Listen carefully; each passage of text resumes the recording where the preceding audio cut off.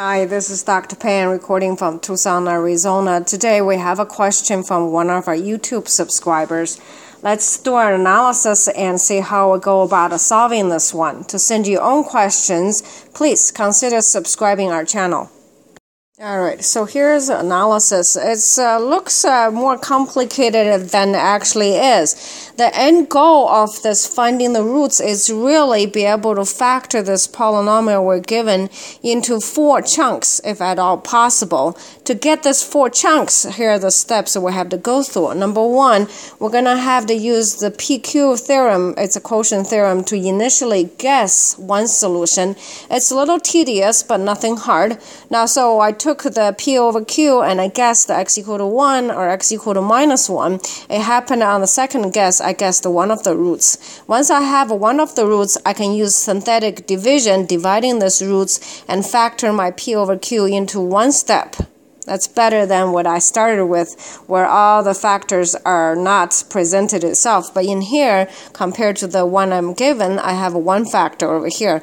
Once you have one factor, rest of them is pretty easy. I continue to factor this one, which I'll show you how.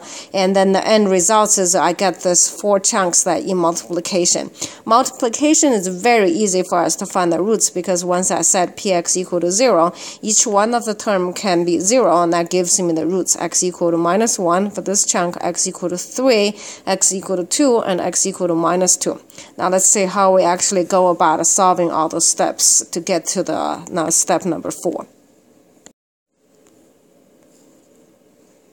Alright, so here's the solution. I organized the solution based on analysis. So the first big chunk is what I written over here. The first big chunk of what we're trying to do is get one factor in, get one roots in. How you go about finding one roots is this. You use the P over Q. The theorem says all the possible solutions for this polynomial exist in this combination. All the factor of the last term, which half times 12, which 6 plus minus 6, and the coefficient for the highest term, which is plus minus half. All the factors between 6 and a half is listed over here, and the division of those combination of all of them, which is a lot, unfortunately for our case, is where all the 4 possible solutions going to be. So what I did then, I said I'm going to just try something easy.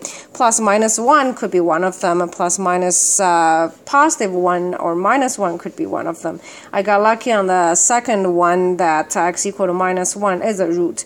How you want to do this is once you have the possible solution is just evaluate it back into there. If you have a P of 1 equal to 0, then 1 is a solution. Unfortunately for our case, it's not equal to 0. Try x equal to minus 1 back into the px, so that one has to happen to be 0, which is great. Once you have one root, that's saying that this polynomial can be rewritten as x minus whatever the root you just found. For us is x equal to minus 1. So x minus that root becomes x plus 1 for us, and then another polynomial of lesser degree. How you go about finding this one is relatively easy. What I here did is choosing to use synthetic division instead of long division. Synthetic division says you list all the coefficients, which is half, minus 1 over here, minus 7.5, and positive 4, and the last one is 6. You listed them in the descending order and dividing with the roots right over here, which is minus 1.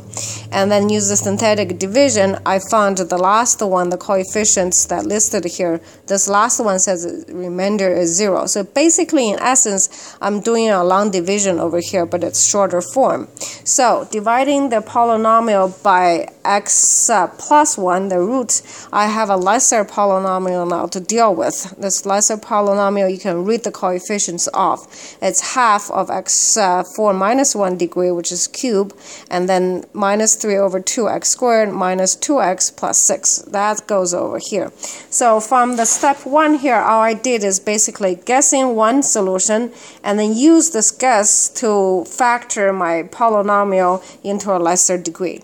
Now once I have this lesser degree, I'm going to factor this one, continue factor it based on the analysis I did earlier. Alright, now completing the step number 1, let's do step number 2. I'm going to factor this lesser polynomial further to give us the factor, the form for the p of x. Alright, the second big step here is I grabbed whatever the lesser polynomial I had from step 1 and continue to factor it. The lesser polynomial I have is x cubed with minus 3x squared minus 4x plus 12. Notice the common thing is x squared here, and common thing here is 4.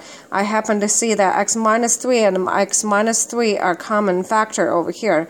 If I call x minus 3 equal to m, then the first term becomes x squared times m, and the second term becomes minus 4 times m. M is common. I'm going to pull it out in the front. What I left is x squared minus 4 over here. Since m is equal to x minus 3, let's put it back here. X squared minus 4 can be easily factored one more time. It's x minus 2, x plus 2. Yay! So in the end, this lesser polynomial is completely factored into x minus 3, x minus 2, x plus 2. Now let's put everything together. Alright, so last step over here.